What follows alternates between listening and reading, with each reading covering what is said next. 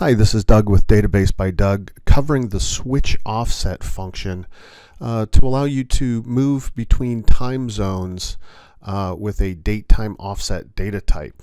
This function became available in SQL 2008. I missed it completely and had a viewer point it out to me in the comments for my other video on time zones and datetime offset. So I think it's still a worthy video in that it gives you an idea of how to deal with date times and datetime offsets. But this switch offset is really a very handy function to use. So let's get into it.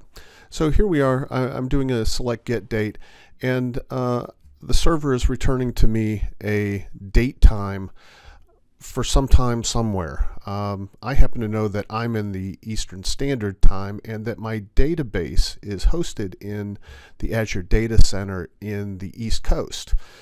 So this is returning to me something that happens to be GMT, so Greenwich Mean Time, or an offset of 0. So I happen to know that my time right now is 2 p.m. rather than 7 p.m. So this is 5 hours off. And also notice that there is no time zone information that I get back from getDate, because when I inspect what comes back from getDate, it comes back as a DateTime data type. So I have no time zone information in this.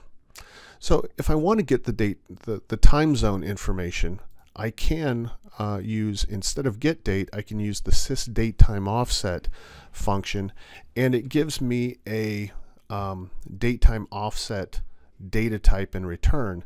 Notice a couple of things. Number one, it gives me a time zone, or the offset for the time zone, and it also gives me more detail or higher accuracy in the fractional part of the seconds.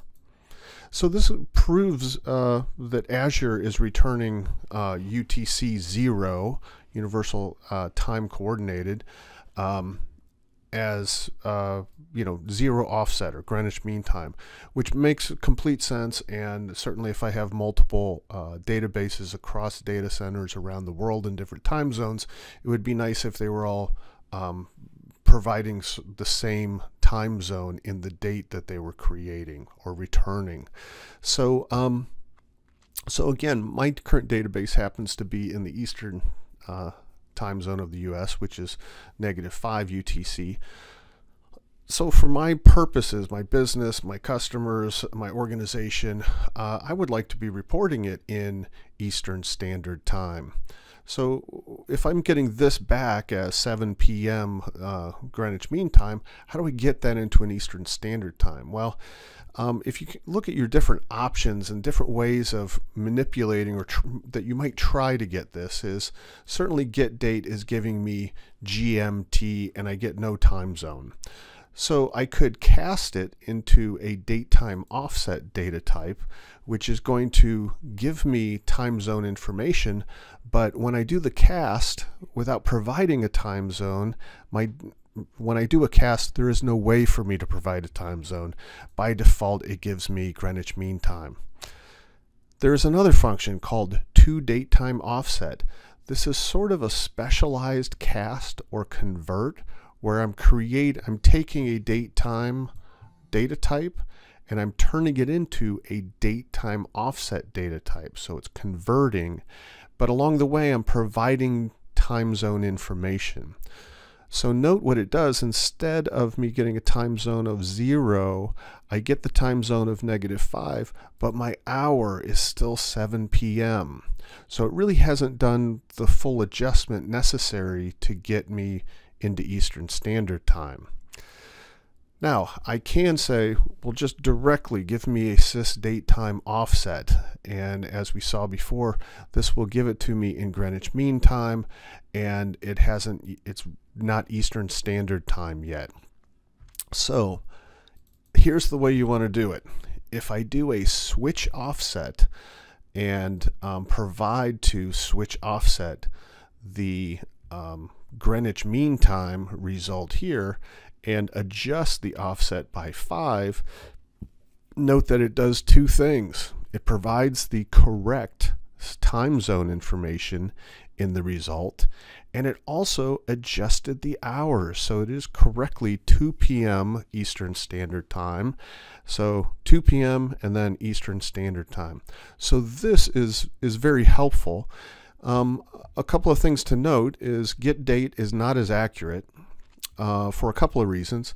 Number one, it has fewer decimal points. So if we look here, it's just .273.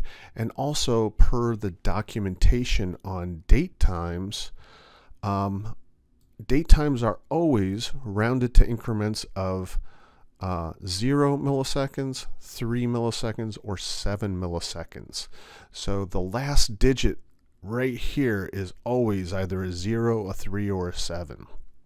So here I'm getting more accuracy, and that thousandths place will not always be one of those 3 numbers, and I'll get more decimal points. So before before switch offset existed, here's the way I had to do it. So the top version is the easy way, the new way, and the bottom version is the old hard way prior to 10 years ago. And effectively what I had to do was go get the sys date time offset at Greenwich Mean Time, subtract 5 hours from it using get date, and now I have a date time offset with the hours adjusted. And now I need to do my convert and add into it the correct time zone, right? So I kind of had to adjust the hours and also adjust the time zone. So now that's the way I would previously do it. And if you think about date time offset as a data type that's a complex object, it has a bunch of parts, and they're related, but they're all whole numbers, and we have to adjust them, and dates and times and calendars are complicated things. Based on this, it sort of looks like this switch offset changes the time zone and the hour, but it might actually change more than that, right? So here we have year, month, day, all that stays the same. Most of this stays the same when I'm converting it. But let's say I am near a time part boundary, like the end of the year or the beginning of the year. And so I came up with this example that I'll run here.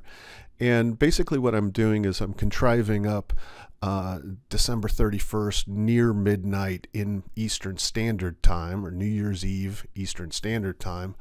And then I use switch offset to represent that time in Greenwich Mean Time. And then I show both of them. So my point here is that not only did it change the time zone and change the hour portion like it did in the example before, but because we moved forward across a year boundary, I've actually got a change in the day, the month, and the year of this new date time offset. So this is, if it's still New Year's Eve here in Eastern Standard Time, it's actually New Year's Day over Greenwich Mean Time. So in summary, switch offset is really helpful, and this is not a simple task if you had to write this code yourself. And certainly I would rather be using switch offset, a reliable kind of standard way of dealing with moving from time zone to time zone, than creating my own kind of rolling my own way of converting from time zone to time zone. It saves me time, and it's going to give me more reliability because it's a library function. And just as another caution, if you're looking for high precision on the fractions of seconds, use sys date time offset to get that date time offset rather than using get date. Thanks for watching.